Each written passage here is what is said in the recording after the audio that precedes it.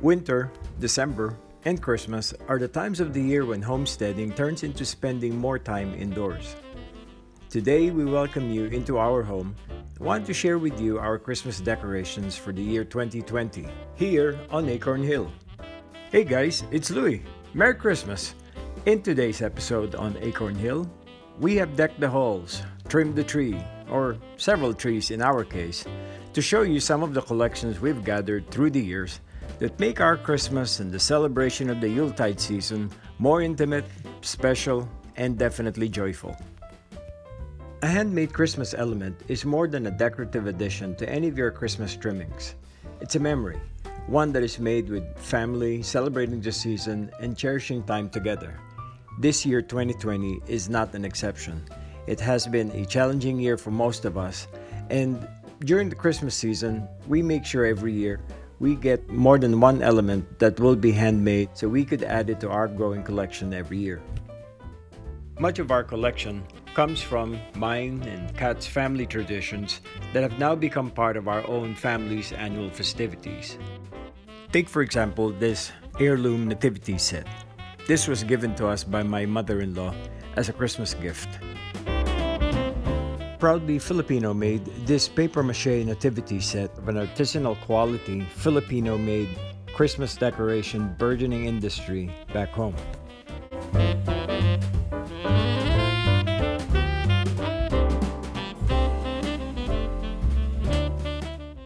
There is no mistake that we have a Filipino household during the holidays, as proven proudly by this homemade parol that is hanging on the wall of our home.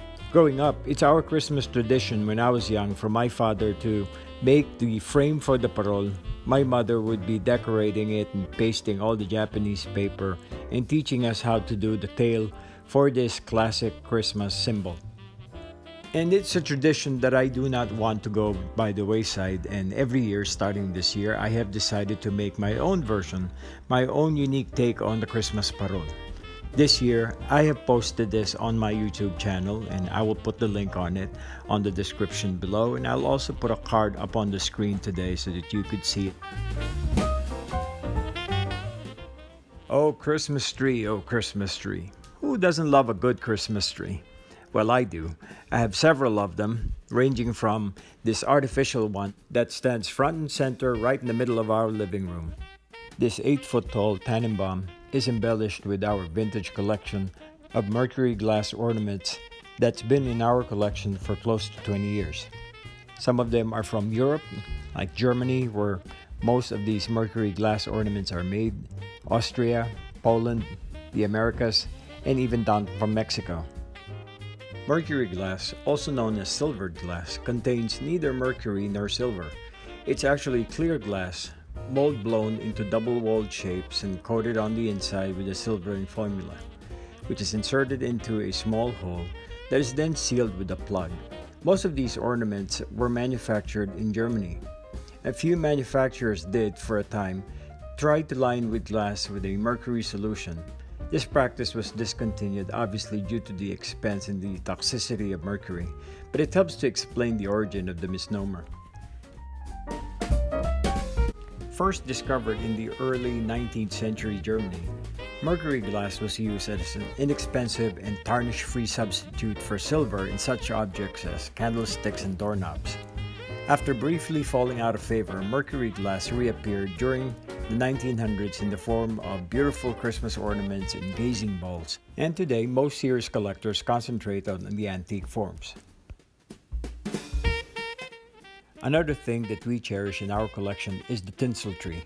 This tree was a gift to us by one of our dear friends back when we used to live in New Jersey, back at the turn of the new millennium.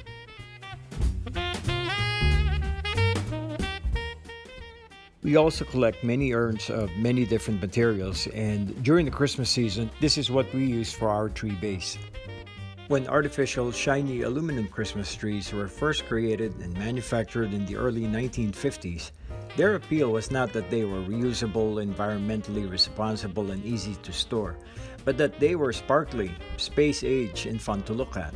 These trees were manufactured from 1958 to 1969 in New York, Pennsylvania, Wisconsin, and elsewhere. The trees gradually fell out of favor and were relegated to attics, basements, and garbage heaps. This Christmas tree from our Aunt Kay in New Jersey, thanks Aunt Kay, is a perfect addition to our collection because it gives that pop of color and shine that fits the festivities of the season. This tree definitely gives that mid-century vibe, and so for this tree, we always make sure that we put minimal colors of blue, teal, and silver with ornaments that come from Germany, and again, the mercury glass ornaments that we have in our collection. This is situated right next to our Eames chair, which is the perfect lounging spot whenever we're having a cup of coffee or just dwindling the day away. Recently, I posted a video on how to make origami stars or origami paper parol. This 50s style tree is decked with stars that are atomic in nature and are mid-century in form. Here's also the thinking behind this tree, so bear with us because this is pretty interesting. Think of the star in the snowflake ornaments as trimming for the tree. Spiky versions in paper or clear plastic definitely adds a graphic punch, while the shimmery specimens made of mercury glass, tin or tinsel reflect light and impart shine. Back in the day, early trees were of course then lit with candles. The effect of flickering light on a beveled metal ornament would have been quite eye-catching. By the way, check out this tree topper that I got from a consignment shop locally. Highly coveted by collectors, this Dresden ornament is constructed of silver, embossed slightly, and is beveled, and is made in Germany mostly between the late 19th century and World War I. A good addition to this exceptional tree that we have. Okay, moving right along. On our minibar, we contain on top two collections that we have. Based on fine old taxidermy, these vintage metal bottle topper deer heads with 3D protruding horns give off that hunting lodge aesthetic perfect for the minibar. Kat also displays her fine-looking African violets from the collection that she's amassed since the beginning of the year.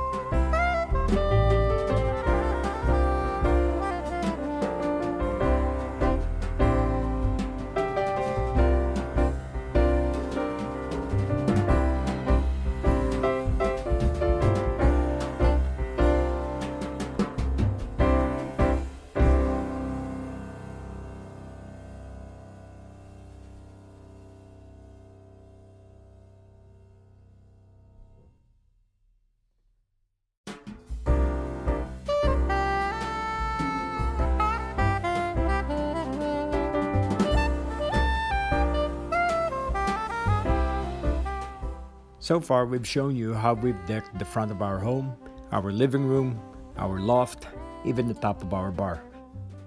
Now let's take you to the great room. Though people across the globe had been decorating temples and domestic interiors with evergreen flora for centuries, the holiday tradition in its modern form originated with medieval Germans. The idea first spread to England, I think not with Queen Victoria, although she was the queen during that time, but it was Queen Victoria's husband, Prince Albert, who brought Christmas and the Christmas tree into the mainstream in 1848. It is a tabletop tree, about 3 feet tall. It's made of tinsel and is one of 5 different trees that we have in our collection. With a display this winning, who needs a string of lights? Our tree is illuminated with shining spheres, the copper and gold from our collection, from the baubles to its branches to the giant big balls lying beneath. The mix of finishes on the ornaments from mirrored and yellow to matte and deep bronze and copper gives this tabletop tree a rich texture.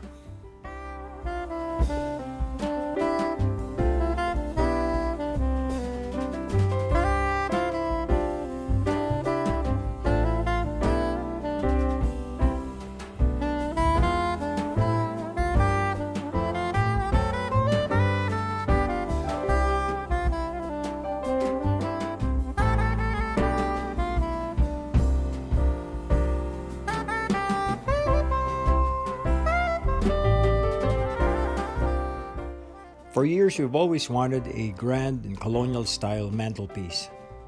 When we built Acorn Hill, the home came with basic cookie-cutter elements which in the future and in years we planned on customizing. I'll be posting a feature vlog on how I customize our mantelpiece from its cookie-cutter origins to how it is now. But for now, I wanted to show you a collection of Kugels. These are German big ornaments that we got from a consignment shop. Reflecting the flickering flames of candles, Kugels have a weight and handsome aged patina that other decorations just simply cannot rival. In the early 19th century, glass makers began to silver the balls, coating their hollow interiors with tin, lead, or silver nitrate to create a metallic finish. Brass caps with rings were added to globes of various sizes in the 1840s, giving birth to the first Christmas tree ornaments, now known as Kugels, or balls in German.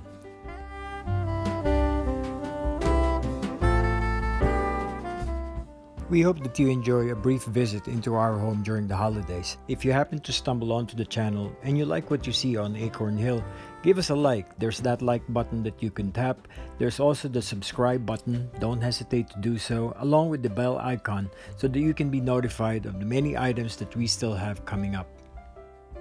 And lastly, to cap off our mini tour of Acorn Hill during the holidays, I want to share with you this carved wooden piece that we got from the Philippines.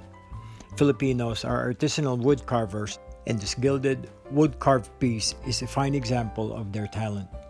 This piece, a pair of cornucopia, was originally made as a mirror frame. I commissioned a wood carver from Paete, Laguna, a town in Kat's home province that has been known as the center of wood carving in the Philippines. This was inspired by a piece that I saw when we took a home tour of Monticello, Thomas Jefferson's home in Virginia, and no better to replicate this piece than the people, the wood carvers of Paete. In this town, wood carving has been elevated to a fine art form, which is no wonder because the name Paete comes from the word paet, which literally means chisel. And there you have it, guys. There's no better example of America as the colloquial melting pot than our holiday season. That's what Acorn Hill holiday traditions will be all about. It's full of our own takes on beloved traditions handed down from generations past and new traditions that Kat and I are developing every year. Christmas time and the holidays remind us of how ever-evolving our own culture is, as customs are carried across oceans and over borders by long ago loved ones have been handed down, passed around, and relived. And in the spirit of celebrating unique heritage across the globe and around the world, we thank you for being a part of Acorn Hill for its almost first year anniversary. We thank you for being a part of our journey, and we thank you for always viewing, always sharing, and for subscribing. From Kat and I, from Acorn Hill, this is Louie wishing all of you a safe, healthy, and the merriest of all Christmases. Bye-bye for now.